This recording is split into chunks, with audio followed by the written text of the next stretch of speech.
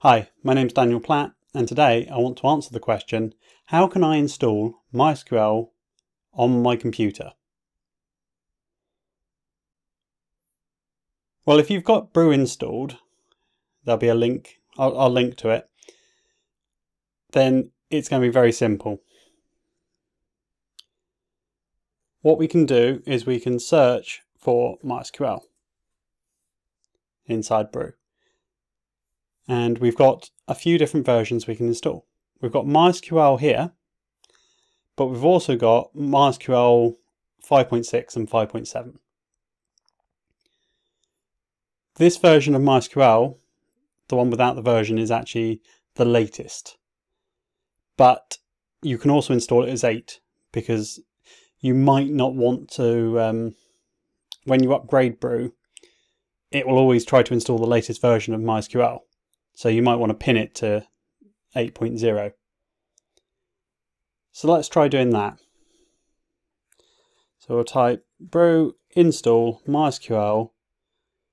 If we wanted always to have the latest version, then we'd just press return there, or we can just type in at 8.0. And when that's finished updating Brew, then it will actually install the MySQL for us. Okay, that's Brew updated. It does it automatically after I think it's after a few hours. And now it's finally downloading MySQL. And now we can see it's installing MySQL as well. Great.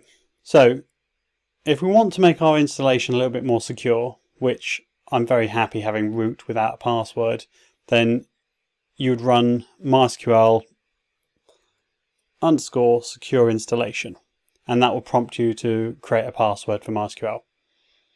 But as I say, I'm not going to bother with that.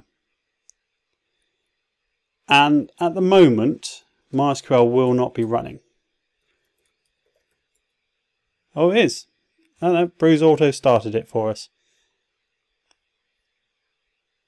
So if we can check that, Brew services list MySQL. I didn't need to put MySQL in there. So Brew services list. Now MySQL has got an error. Everything lives in USR local var log.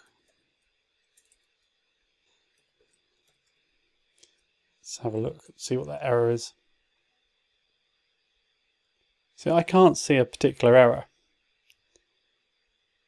And MySQL is running. Let's just restart MySQL and see what happens.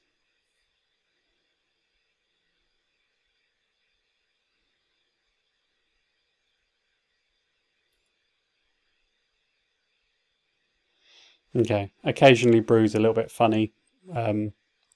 It doesn't notice when things are working or not working. These status flags aren't actually checked against the system. So it could say started, but it's not running. So it's always worth double checking. So we've got MySQL installed. How do I recommend using it? Well, personally, I use PHP, but if you want some tool to explore the database, then I would suggest something called SQL Ace. It used to be called SQL Pro, but I believe another group of people have taken over and forked it. So SQL Ace. So I'll download that and then I'll quickly run it to show you.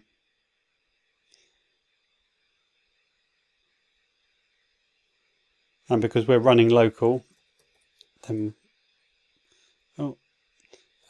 we just use root. If you set a password, then great, do it. And then we'll just add it to favorites.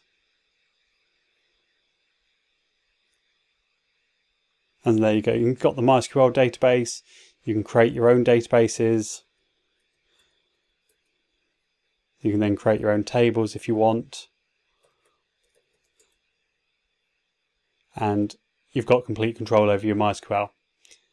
And up here, you've also got the ability to do extra bits and pieces and run tools like check table, optimize, that sort of thing. And you've got your query browser here. Well, you've got your query here, which will enable you to just have a look at everything, which will just allow you to run whatever you want. I hope this helps, and I'll see you in the next video.